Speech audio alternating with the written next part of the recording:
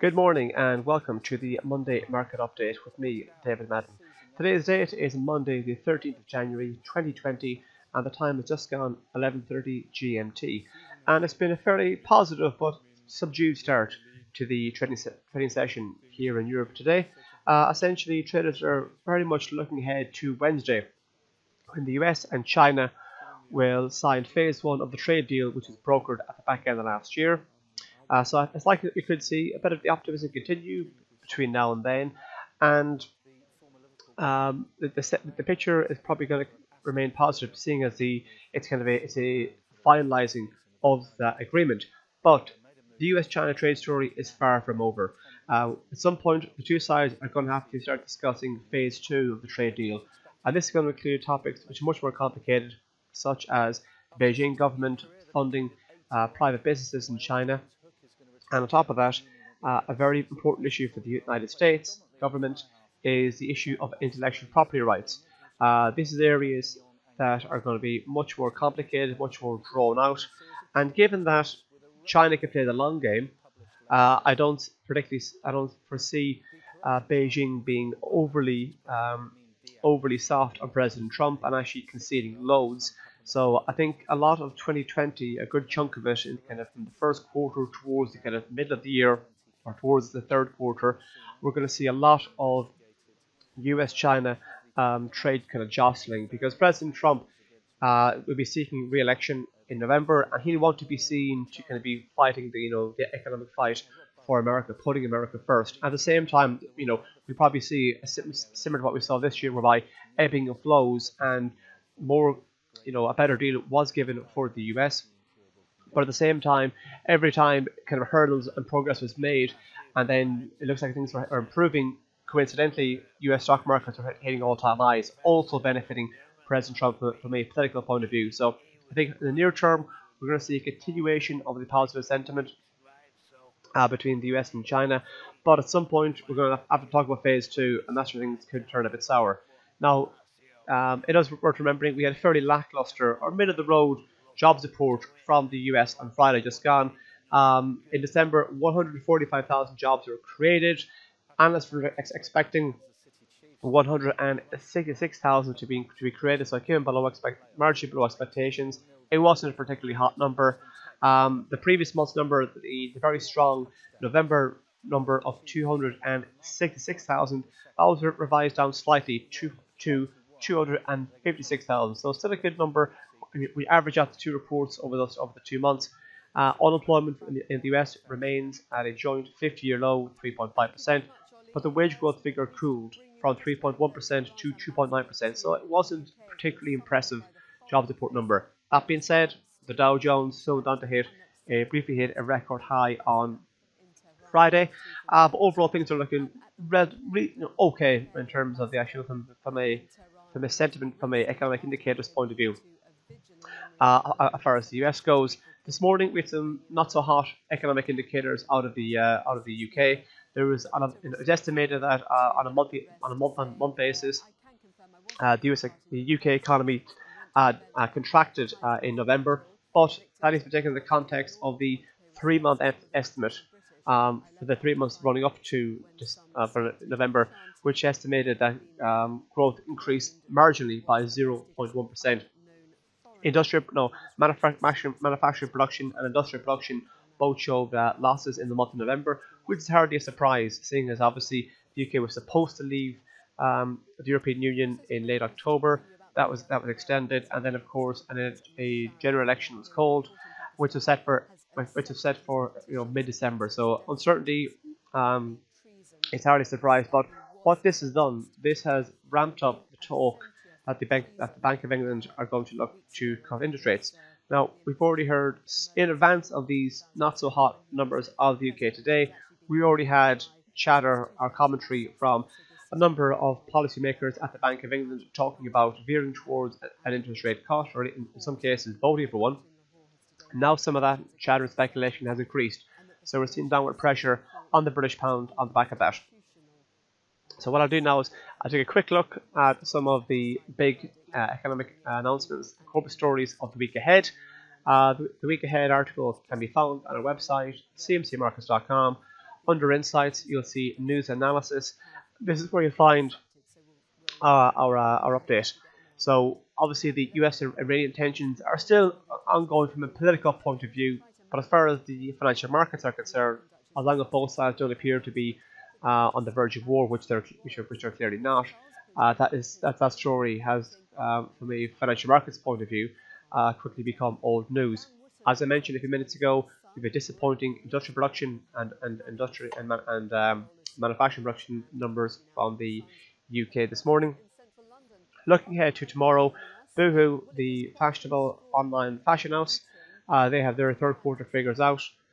Looking to the middle of the week, we will enter banking US reporting season and really kicking things off with some of the major banks, the likes of JP Morgan Chase, Citigroup, Goldman Sachs.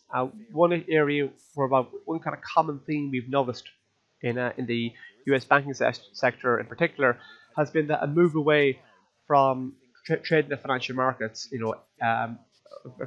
Previously a very key metric used to be fixed incomes, currencies, and commodities, and the revenue that is derived from those trading activities. Nowadays, more banks are looking to take on less risk and actually earn their crust from wealth management fees and investment banking fees and mergers and acquisition advisory fees. So keep an eye out for that. On Tuesday, we have fourth quarter figures out from Delta Airlines. Looking ahead to tomorrow, the US will have the China trade balance, and then on Wednesday we should have the signing of the US-China trade deal. Wednesday, we're also going to have the US Beige Book, so an update of what's going on with the US economy. On Wednesday, we also have fourth quarter figures from Persimmon, the UK home builder. On Thursday, third quarter numbers from Whitbread. And then on Friday, we have some economic indicators out of China, retail sales, and industrial production. So what I'll do now is I'll take a look at what's going on in some of the big markets, covering the big indices, a couple of currency pairs, and some of the big commodities. So the broad theme for about a month now, or even over a month, on the FTSE 100, as that's been pushing to the upside, it hit a multi-month high, about a 5-6 month high in late December. So things are looking quite positive. The market has managed to recoup most of the ground that was lost in this period here on the back of the US-Iranian tensions. So things are looking to be still quite positive, and the wider upward trend remains intact. If we can push on higher from here and take out the December high, we can then be looking at targeting this zone here, the highs seen in July, and that comes into play in around 7,731. It's only really if you have a sizable sell-off or you take out the recent lows, on the back of the Iranian tensions, and that come into play in around 7,740. It's only really if you take off those lows, because then we begin to think, okay, maybe the recent bullish trend isn't as strong as we thought. And even if that is the case, we could find ourselves back on this zone here in around 7,400 thereabouts, which coincides with the 50-day moving average. The German market is in a far better position. Not too long ago, we're basically at a 2-year high thereabouts on the German market, and even though we're slightly off of the very recent highs, we're still very much in an upward trend. And if you look to press on higher from here, we're currently trading in around 13,460 thereabouts. If you look to press on higher from here, we could be targeting this zone here, 13,600, a level last seen in late January 2018. And if you do happen to push a bit lower on the DAX, we could see some fresh buyers enter the fold, seeing as the market's been in an upward trend for the last few months. Buying on the dip has been a very popular strategy.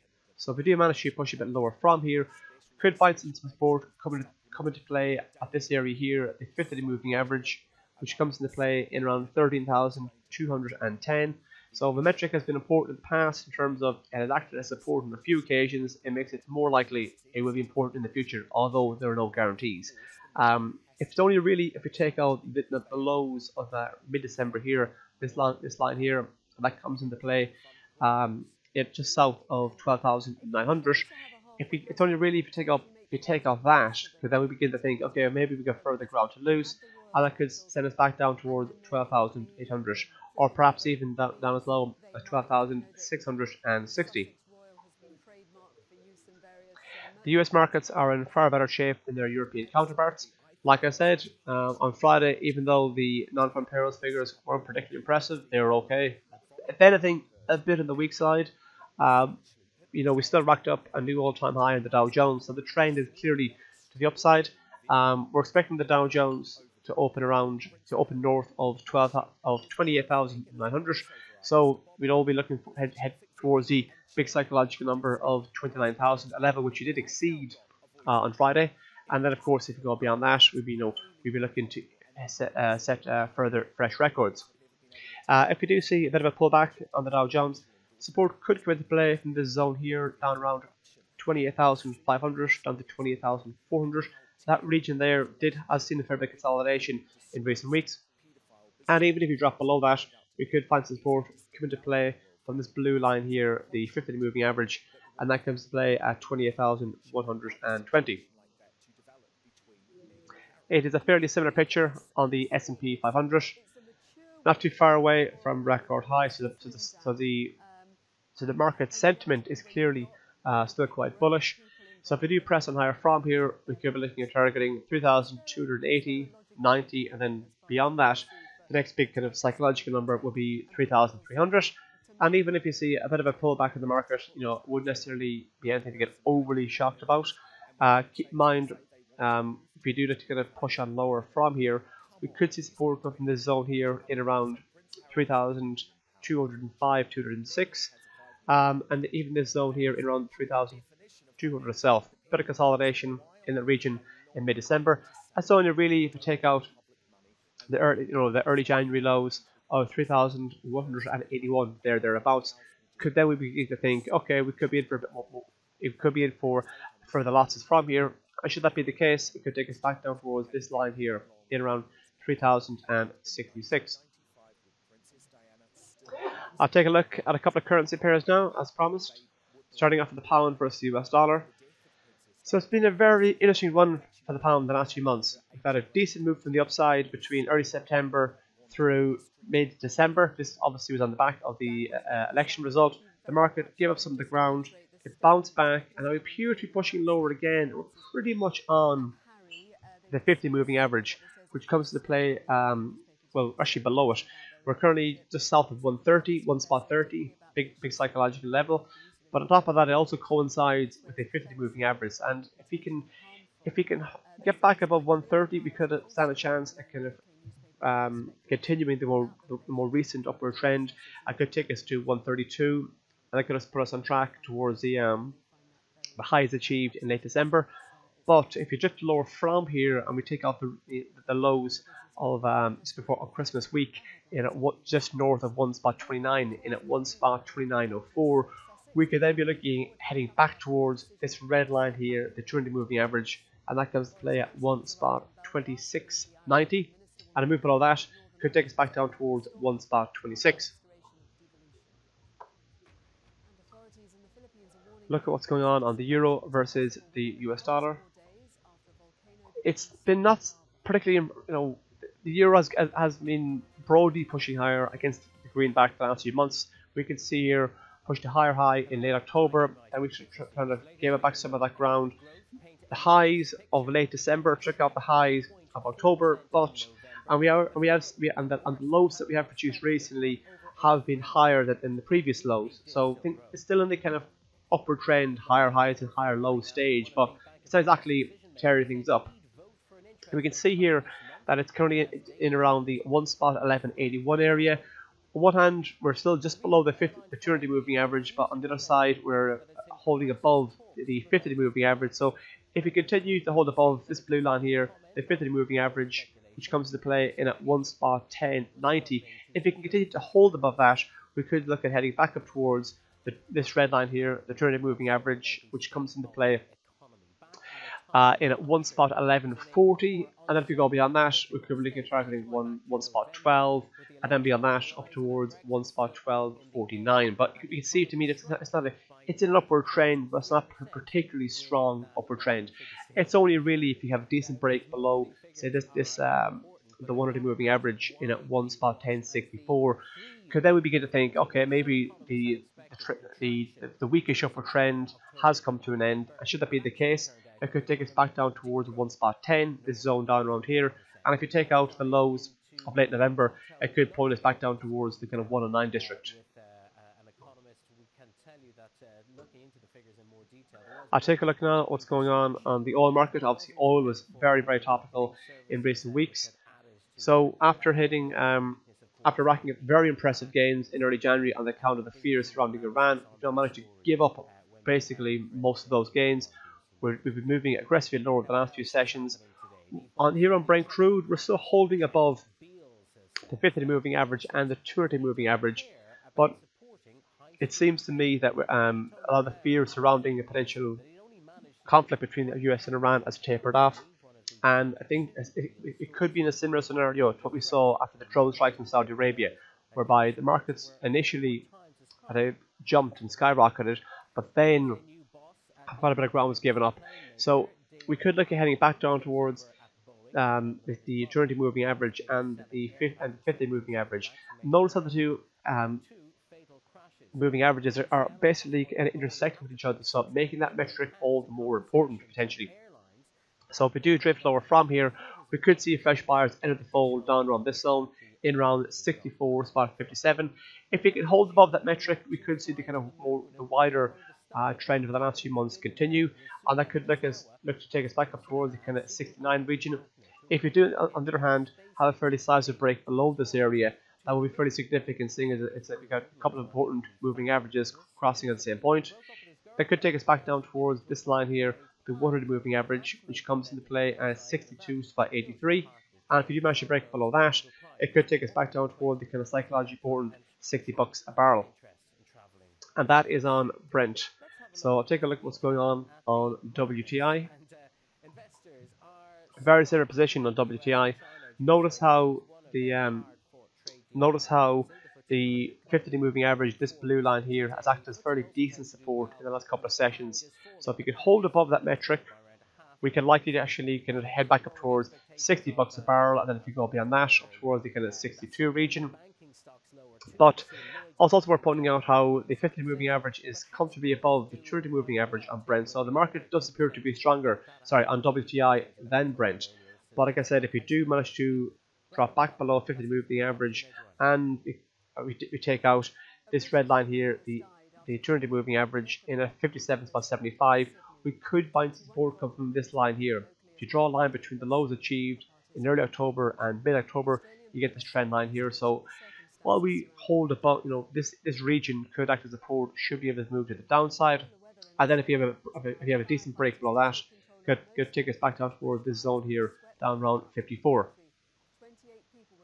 Lastly, I should take a look at the gold market, and then we'll look to wrap things up.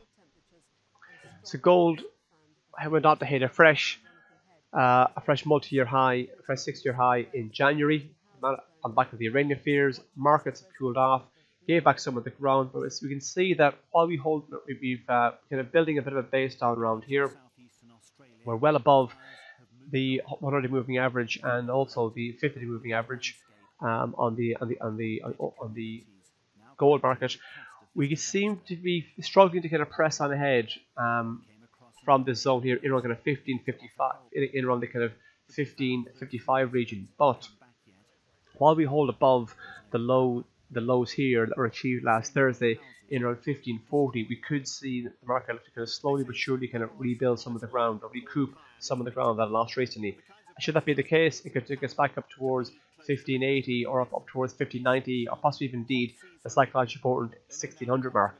On the flip side, if the market does manage to turn over itself and we take out the lows of last week in around 1540, we could take us back down towards 1530, and then possibly even as low down as the psychologically important 1500. Well, thank you for listening. That's all for me this week, and please tune in next week. Thank you very much.